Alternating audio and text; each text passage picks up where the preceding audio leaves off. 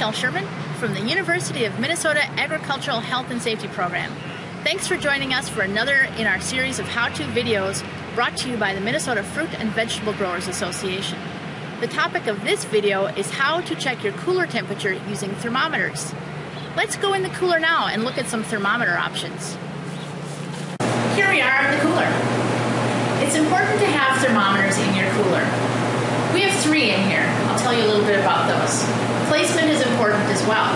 We want to make sure that we place the thermometers in areas that are away from the fan and that are away from the door and the major pathways. That way we won't be measuring pockets of warm air, especially as the door opens and closes.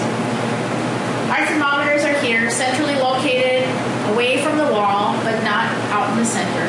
We have 3 types of thermometers in here. Here's one type. This one's relatively inexpensive, about $4, $5. It's pretty easy to read. There is some interpretation needed because you have to look between the lines. This one's a little easier. This costs a few more dollars, but you can read it a little easier and maybe less interpretation. We also have a remote thermometer in here. This is the wireless transmitter, and it has a sensor on the end, which we have out in the room. It's placed so that it gets the air from the room. The display is on the outside. It's a digital display, so people just read the numbers off of it. No interpretation is necessary, and it's outside, so you don't have to come inside to read it. It is important to have 2 thermometers in here, and that's because sometimes thermometers don't always work, or they don't work correctly, but having 2 thermometers, you're able to watch for problems and make corrections as needed. So thanks for coming in the cooler with me. Let's go outside and warm up.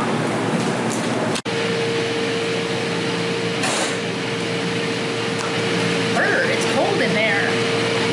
So you saw our thermometers inside, and remember the remote transmitter? Here's the display. It looks like this. There are 2 temperatures on it. The top temperature is the outside temperature, and the bottom temperature is the cooler temperature. This is really handy because you can walk by the cooler all the time and see what the temperature is without having to go in and let out cool air just to see what the temperature is. It's also important to mark down the temperature on a log sheet every day. We have a log sheet right here by the cooler. It's handy to use. We mark down the date, today's date, the recorded temperature, 34 degrees. Mark that down, the time, if we need to take any corrective actions, and then our initials, whoever takes the reading. The importance of this is that we can then look through time and see that every day the temperature of this cooler at about the same time is about the same. That way we notice if there's a problem. And if there's a problem and we notice it in the morning, then we are able to call for a repair person to get it taken care of or taken care of it ourselves. Another thing to remember is that the temperature of your cooler will not be the same as your neighbor's cooler. It depends on what you have and what your neighbor has. So different products need different temperatures. In order to find what that right temperature is,